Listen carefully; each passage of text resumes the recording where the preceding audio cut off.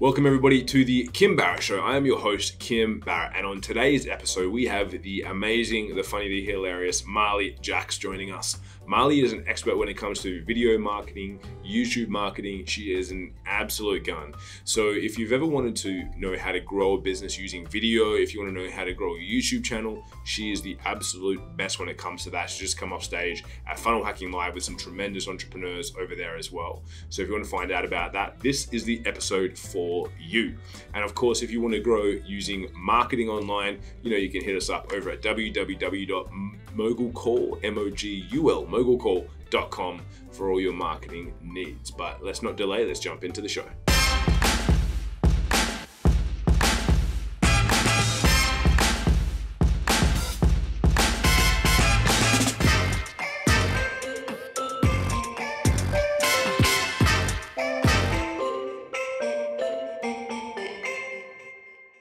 Marley, thank you so much for making the time to join us. Really appreciate you being here.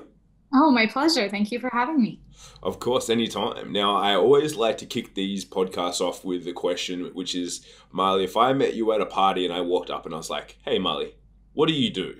What's your go-to answer for someone that comes up to you? Oh, well, most of the time I feel like I try to keep it interesting. So I'm like, I make people famous on YouTube. And then have to go into, yes, we work with influencers and thought leaders and position them through omnipresent video content, not just YouTube, but we work with video marketers. Yeah, I love that. That's a pretty solid answer, right? And it's definitely going to pique someone's curiosity, that's for sure. Yes, yeah. So obviously you've been talking for a while, and I know you've been recently on some pretty cool stages where you've been talking about this sort of stuff. Yeah. What made you get into video marketing? Because obviously now it's something where a lot of people are talking about it, but how long have you been doing this for now? How many years have you been in the video space? Yeah, about three going on 4 years. I started in 2016. So what, of all the areas of marketing and things like that you could get into, why did you kind of settle on video? What was that process like?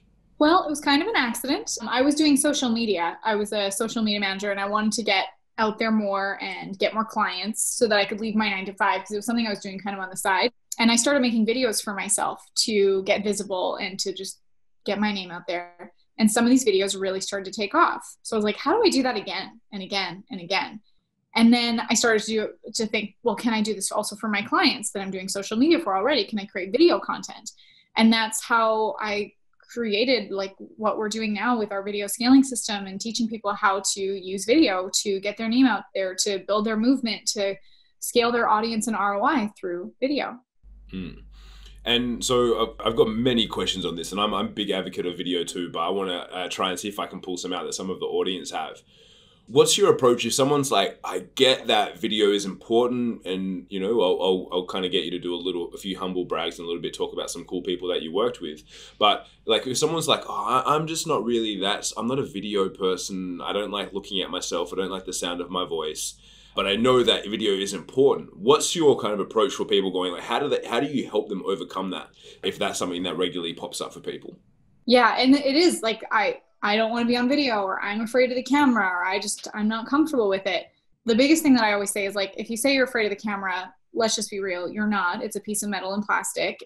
You're afraid of judgment. You're afraid of stepping out of your comfort zone. So let's just call it for what it is. But let's also recognize that you might say that you're not a video person, but your audience is. Your audience is consuming video content at a higher, faster rate than ever. And if you don't get on video, you will get left behind. Your competitors will take over. Your competitors will gain that market share that should be yours. That's so true and so important, I think, for people to remember. And arguably there's not going to be one that's best, but when you get people to do video, where are you distributing that content? Does it go literally, because you talk about an omni-channel and omnipresence approach, does it literally just go everywhere? What's the kind of platforms that you recommend for most people when they're distributing their content? So we like to start with the foundation of YouTube, but then repurpose it for all the other social media platforms. But the benefit of YouTube, and I talk about it all the time, is that it's a search engine, not just a social media platform. So when you have a question, you have a problem that you need solved, often we go to our moms, but we more often go to Google. And so we type in our question into the Google machine, and sometimes a video will come up because Google owns YouTube. And so Google is the largest search engine in the world. YouTube is the second largest. And so if people can be Googling and find your videos all day, every day. So when I say that I started doing videos in 2016, it was one of those videos that took off and to this day gets 14,000 views a month just completely organically. I haven't touched that video ever since I made it, and it's getting organic views, thousands, getting people opting into my email list, which there I nurture them towards joining my Facebook group, following me on other social media platforms, joining my courses, getting on a strategy call with us. Like tons of people are telling me that they find me just organically through finding my videos. And then you can repurpose that for your Instagram, Pinterest, Facebook, LinkedIn, which is also going to, because YouTube or because all these other platforms value video content, it shows up in the timeline more than other pieces of content. However, the difference between these other social media platforms and YouTube is that this content on YouTube can be found even years later. On Facebook, Instagram, it does drown out in the algorithm and you'll have to repost more frequently. Yeah, awesome. And that's a big point that you just mentioned there on that reposting part. So, because a lot of people, I think sometimes they go, I did my video on YouTube, then they share their YouTube link onto all these platforms. But that's not what you're saying, right? You're talking about taking that and potentially even chopping it up into small bite-sized chunks for people and then posting that natively on those individual platforms as well, right? Yeah, so we'll take like, say it's a 5-minute video. How many 30 or 60-second little clips can you grab from that? And then make it as standalone pieces of content. And then at the end of that, you can go have a little end screen for like 5 seconds saying, watch the full video on YouTube. And you can direct traffic to your YouTube channel. Mm. And so with that, and obviously you said you started in 2016, and obviously that's still kind of, I'll say late in the world of YouTube and YouTube influencers and stuff like that and people going on there. If people are now hearing that in 2020 and then they're going to go, oh, maybe like Marley caught a little bit of a wave and, you know, she got in earlier than me 4 years ago. What's the ability for you to grow? Because I think sometimes people get, and look, I'll put my hand up at myself and say it, because we've done like 18 months of YouTube content and I still like, and not that I'll say that we suck. Maybe we do. You and I, you've seen our stuff before and kind of what it's like. But it's we still haven't found those ones that broke through. And is it always a case that it's like you eventually you will find it, right? You're only one piece of content away from breaking through, right? So what's the process like for your, like, how do you manage the expectation of people when they go, cool, I want to go on YouTube and, you know, I'm not getting 14,000 views a month, Marley, on my videos and all these opt-ins. Like, how do you manage that for people, and what sort of expectation do you set around YouTube? Yeah, and it's a formula. Like, you want to be creating content that has search volume, that people are actually looking for this content. But that said, I mean, search volume changes. We can't guarantee that everyone's going to be looking for whatever videos you're creating, even that, but the fact that you can rank for content means that your videos can have longevity, that it's not drowning out in the algorithm, even if it's slower. And the thing with YouTube is that YouTube is a platform that requires commitment. Really, anything that you want to do doesn't happen overnight. And because YouTube requires commitment, it's the long game. But here's the thing, I started making videos in 2016, and even though I might not have tons of views and subscribers, those videos are generating leads for me every day. So what's more important? Because I can't, last time I checked, can't submit my views and subscribers into the ATM, but earning those opt-ins on my email list can translate into cash. Yeah. And so is that the metric you look for with your clients? It's like, cool, yes, it's video, so we want views and ultimately subscribers are great, but what's, like, how many leads are we generating through? Is that kind of the number one metric you guys look for, or what's the measuring stick for you guys? We want to see leads. We also want to see watch time, because a view, what does that even mean? Did they watch for 3 seconds or did they watch for 30 minutes? How much impact are you actually making? And people can buy views and buy subscribers, but I want to actually see that your content is making an impact and seeing the engagement and seeing the opt-ins. Yeah. Awesome. I love that. And what is, because I think sometimes as well, let's say you do a 10-minute piece of content. That's what we've previously been doing. And, you know, I think we do like 1 to 2 a week, and up until recently, just because we got slammed with a few things. But if you have a video, let's say it's 10 minutes or even maybe 5 minutes as well, what is a good view time? Because I think sometimes people go, oh, if someone didn't watch like 100% of my video, it sucked. But generally speaking, like there's some pretty like industry standards which might shock a few people, I think. What do you guys measure as a good view time? Yeah, 30 to 40% is what you want to aim for. Obviously, more than that is amazing. That means you really have the retention on your video. But YouTube is qualifying a good video at like 30 to 40%. YouTube, for you to want 100%, like we don't, even you don't watch, like ask yourself if you actually watch 100% of every single video, including the credits, including that, like you really don't. So as much as like I would love to get 80-90%, the good measurement is 30 to 40. Yeah, awesome. And what about when you take videos too across on Facebook and Instagram? Is your goals when you go across there? Because obviously it sounds like to me, YouTube, the goal is our view time, and we're getting lead generation, we're getting the attention on those full clips. When you're taking content across to Facebook, to Instagram, to any of these other platforms, what is your goal there? Just awareness so you're in people's face all the time? Or what's your main objective when you're heading across there? Yeah, we still want to have that watch time, because especially when you can retarget people with your ads, you want to see that they're engaged, that they've watched 25-50% of your video. So then you can retarget and know who the really engaged customers are or potential customers are when you're retargeting. So yeah, you still want that watch time across all platforms. Awesome. And have you seen one, like, and obviously they're all good to get, but if you're in the world of the pay to play side, so obviously YouTube is really heavy on the organic, right? So it's like you've got to get the right search terms and all that sort of stuff, and you've got to get that lined up. What are you finding is the best if you were in the pay to play? So if you're like pushing paid ads towards video content, which platform is kind of would be your preference at the moment? For pay to play, still Facebook. Yeah. And it's interesting because a lot of people, like, I think have been kind of touting that Facebook's kind of like dying or the engagement's dropping and stuff like that. But I know for us, like even on a video podcast like this, I can get people to watch, and well, again, the stats could be wrong, but it says 100%. I can get people to do 100% views on our like a 20-30 minute podcast for $1. That's amazing. And especially because podcast people want to listen to the whole thing. That makes sense to me. Yeah, and it's in comparison to anything else, I think it's still a huge opportunity out there.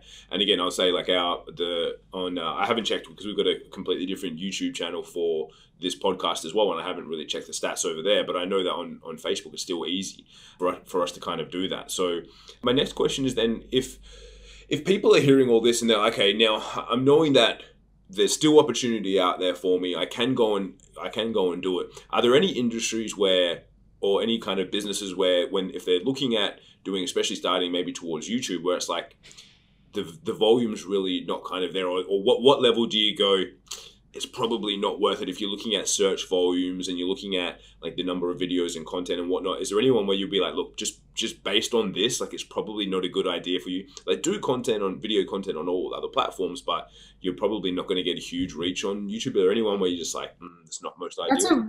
That's a really good question. And I can't think of one, because here's the thing is it takes the creativity of how you're titling and using SEO on things. So let's go like both angles here. Let's say if something is too competitive. So I have a client, Christy Code Red, who she's in weight loss. Weight loss, very saturated niche. And also there's a lot of rules around paid advertising. So it's complicated to run paid ads. So Christy wanted to do a video about like how to lose belly fat, because that's a very common topic. But when we look at the numbers, it has a really high search volume and also a really high competition. And Christy isn't a big fish, like as big as like maybe Dr. Oz and, you know, the big names that you can think of with her channel. So we looked at how we could retitle that, and we titled it How to Flatten Your Belly, which still had a good search volume and not as much competition, and she'll rank there because of how we titled it. So same thing for small search volume.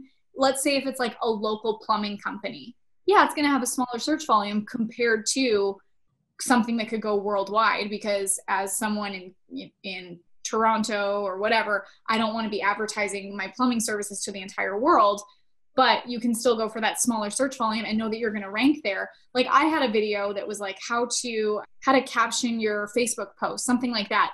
And it had a fairly small search volume every month, but over the years, because it's ranking at that top spot, it has thousands of views and also opt-ins because of just how it's sitting at the top spot when people are searching for it. That's awesome. I love that. Now I'm just going to quickly throw a selfish one in there, because I'd love to know, without obviously looking into the search volumes and stuff like that, being that I'm a guy who's in online advertising, which is obviously a pretty heavily competitive space there. And like our specialty really is like paid Facebook, paid Instagram.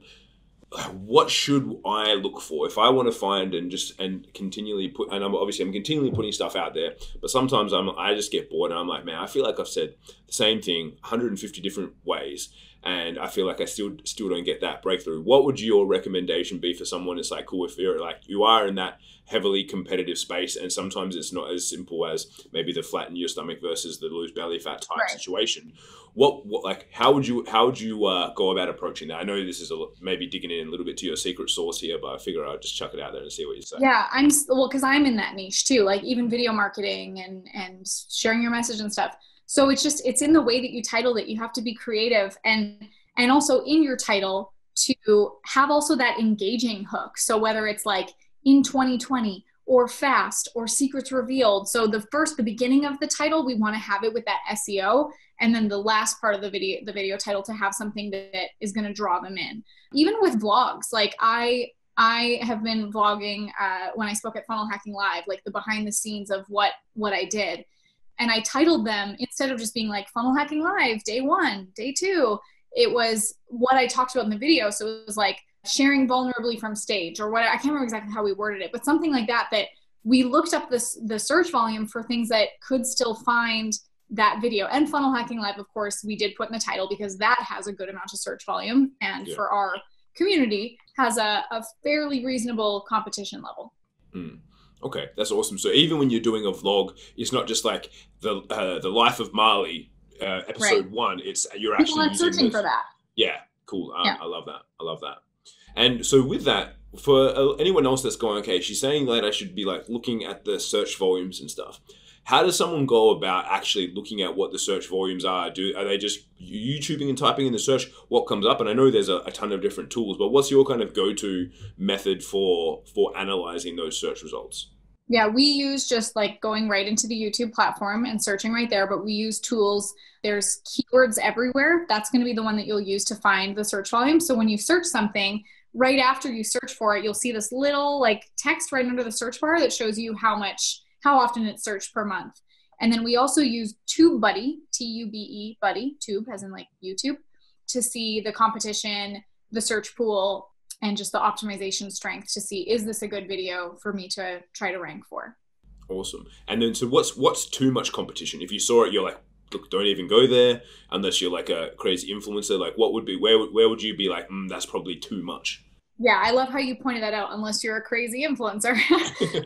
It depends on your authority on the platform too. So if you're brand new, I would go for videos that have a lower search pool. So like less than 100,000. You can go a little bit more, especially if it has a good search volume and if TubeBuddy tells you that the optimization strength is like fair or better. But yeah, for a new channel, you want to get that search pool of like less than 100,000. Awesome. So I think there's a lot of tangible takeaways that people have got there, and I appreciate you kind of sharing some of those things. And I want to delve into a little more humble bragging on your side of things, because you work with some pretty cool people. What's the coolest person that you've worked with so far, and that you've been able to get? And then what's some of the results that you've been able to spin up with all the different strategies that you use? Well, the coolest one, if I can name drop here, we flew out to New York and spent a day with Damon John's team from Shark Tank. Yeah, that was exciting. I've worked with Steven Larson, Alex Sharfin, Christy Code Red. She's been with me. We've done 4 seasons, or we're doing her 4th season right away of her YouTube content. And she is someone that she's so amazing, because you tell her what to do, she just does it. Like, she's very committed as an entrepreneur. And her channel has grown to the place where now she gets over 10,000 unique viewers on her channel every single month. Like, imagine having 10,000 new people find you every single month. Like, what would you pay for that? And it's all organic. Like, once she makes a video, it's an asset. It's like real estate on the internet. And then because of that, people are opting into her challenge, her 10-pound takedown challenge that happens every single month. So that's generating so much growth for her business. And then from that, they go up her value ladder. And yeah, like clients that they made videos years ago that are still ranking in the top spots, even though they made it once, and then it's like the video works for them. Yeah, I love that. I love that. And just so that when they hear that and they're like, okay, cool, people are watching and then they're getting subscribers, is that because in the description underneath you're like, here's how you can go to my free thing. Is that normally the Yes. strategy that you use? Yeah. And so we're saying that in the video too, like click the link below for my free thing. We want to insert that into the script. So we're telling them where to go. If you just have the links, they might not go for them because they just came to get the information. And then like there's so many other distractions of here's the next video. So you want to say that in the video and have a compelling hook and reason why. So Christy in her videos is saying like, click link below. I've helped thousands of people lose weight and keep it off without shakes, diet pills, exercise, like click the link. So that's like, oh, heck yes, I want to do that because this amazing woman with a blue mohawk told me to do it. I love that. And on the other side of that, so you've had all these really cool people who a lot of people may know the names of. What's someone where they came to you and then they're just like, look, I'm a complete beginner in this space. I've got no authority or leverage. And what's some like a win that you've helped them get there as well? Yeah, so we have a 21-day challenge where people can join, and whether they're just starting or they have a channel and they want to be able to grow it. We've had people who came in brand new. There was this one guy, he's a school teacher, math teacher, still in his 9 to 5. And in the 21 days, got 1,000 subscribers on his channel, had people opting in, got actual sales from his lead magnet and to the tripwire. So within 21 days, like you can get results. That's insane. What was his product or service? He teaches people how to make side income through online courses. Wow. Yeah. That's awesome. That's insane. I was like, look, I'm kind of jealous because I'm stuck at like 568 subscribers over here, and that's and I've been working hard. I need to do the 21-day challenge, obviously. It's pretty cool, yeah. And another benefit of the 21-day challenge is we all support each other's challenge. So, or everyone's challenge and channel are hard to say back to back. And so people subscribe to each other's channels and give each other feedback, and even just that swap of other impactful entrepreneurs is really helpful for growing the channel. Awesome. And this was not a planned segue at all for anyone listening, so this just kind of came up. But so if people want to go and check out the 21-day challenge, because it does sound pretty epic, I literally sound like I'll chuck one of my team members in there. How do they find out more about the 21-day challenge? Yeah, it's infiniteimpactchallenge.com. infiniteimpactchallenge.com. Awesome. We'll put that in the show notes. And so in a moment, I'll ask you for all the links where people can find you, where you hang out. Obviously, we know you're on YouTube. But I love to always ask this question. And it got asked to me many years ago when I was on a podcast, and I loved it and I've taken it. And I think it was from one of my buddies, AJ Mirzad. I can't remember. I try and give credit if I know where it came from, but I forget. So the question is, what's one question that I didn't ask you that I should have? Ooh, that's such a good question. I like the question you asked before we even started. Like, what should we not talk about? Or like coronavirus. It's too big of a hype right now. One question you should ask me, I guess, I actually just posted this ridiculous video. It's like, what's the secret to your success? And I do this funny thing that my audience who follows me closely enough recognizes this. So I like to put little Easter eggs in my videos, just little like nuggets that if you've been following me for long enough, you'll notice it. So the secret to my success, peanut butter and jam sandwiches, because every time I'm traveling, that's what's easy. And also mariachis. So I have this little funny thing where I hide little mariachis in my videos, in my slides, actually at friends' houses. I have this ridiculous mariachi statue, and sometimes I bring it with me when I travel, and I'll hide it in people's houses for them to find eventually later. And then I tell them they just got mariachi'd, and it's become a thing. I actually have a little mariachi statue right behind me on my... So another thing for you to do for your audience is hide little hints and surprises in your videos. And the people who are big enough followers and fans, raving fans of your movement, they'll notice it and they'll appreciate it and they'll look for it in your videos. I love that. I haven't done it on purpose, but I have, like, you know, those little, I think they're like the pop vinyl characters.